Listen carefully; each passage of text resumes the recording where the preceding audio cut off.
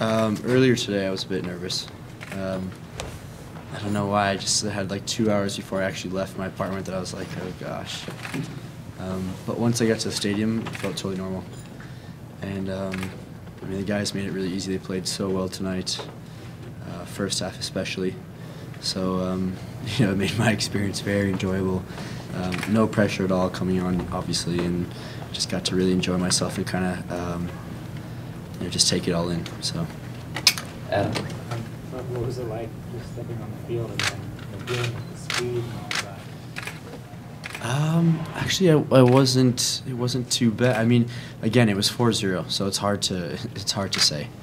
I think the real tests will come maybe Wednesday or the weekend when it's a bit tighter. The field is a little smaller. I mean, Home Depot Center was made for soccer players like me. Guys that run and are dangerous guys because there's so much space. So that's really exciting. I'm excited for future games, but stepping on the field today was I just got to kind of enjoy it and be back. Josie. What's going through your mind as the fans start standing, giving a standing ovation coming into the match? What's on your mind there? I mean, if you would have saw my face, probably said a huge smile of enjoyment of just okay, I'm back. This is normal. This is great. Very supportive. So I keep saying the word normal, but it was. And once I got on, and obviously the support, I just kind of zoned in and was hoping to maybe get a goal or something. So yeah. So it was just good to be back. I'm excited to move on from here. Scott. How do you think you played, and does that really matter at this point? Yeah, I mean, I only had a few touches, so I was happy to get a few touches. And I thought my running felt pretty good. I felt like I haven't lost too much speed, but again, it was 4-0. I think Seattle today wasn't at their best, and I'm sure Ziggy will say the same. So it was just good to be back and get my feet wet.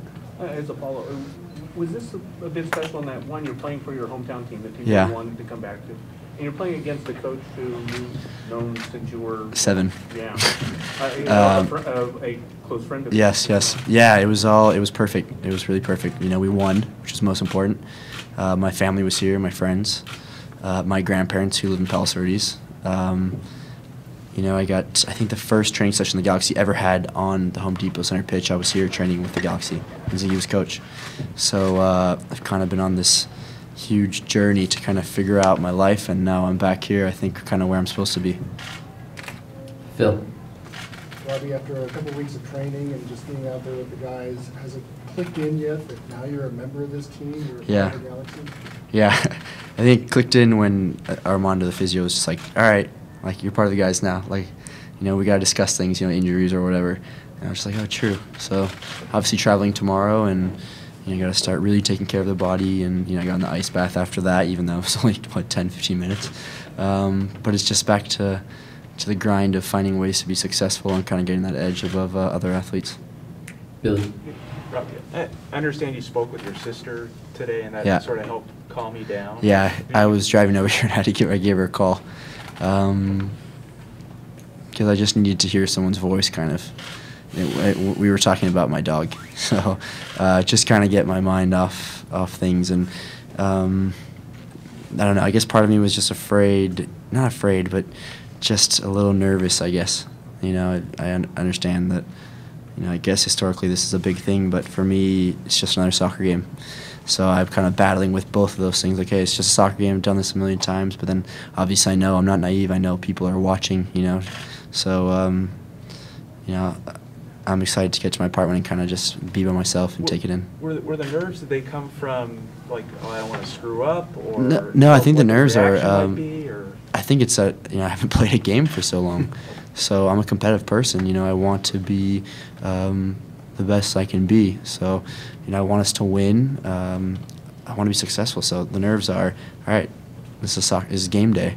you know, we need to win, and hopefully I can help our team win, and just kind of putting myself back in a situation where I haven't thought about that for a long time, and it was kind of just all these emotions coming back. And obviously I know a lot of people were watching tonight, so it was like all of those things for about 2 hours kind of had me going, but after that it was fine.